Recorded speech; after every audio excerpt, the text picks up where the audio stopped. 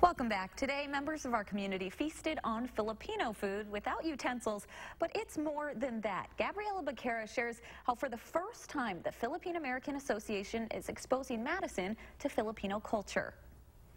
I'm just stuffed right now. You know?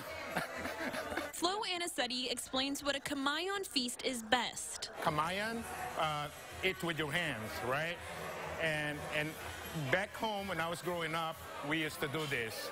And I miss it so much. I miss it so much. Kamayan feasts are tradition in Filipino culture, but here not so much. With limited opportunity and no Filipino restaurants in Madison, the Philippine-American Association wanted to change that. It means a lot, especially for us, because my family's Filipino. So, you know, being able to bring our culture and introduce it to people in Madison where you really can't find it means a ton. Sayak says there needs to be more of this. The Filipino culture is very loving. We're very, we embrace everything, right? So to see that is very natural around the table at a home. And for Anicetti, it's all about bringing cultures together. I'm so proud of my own culture, you know, and so America also.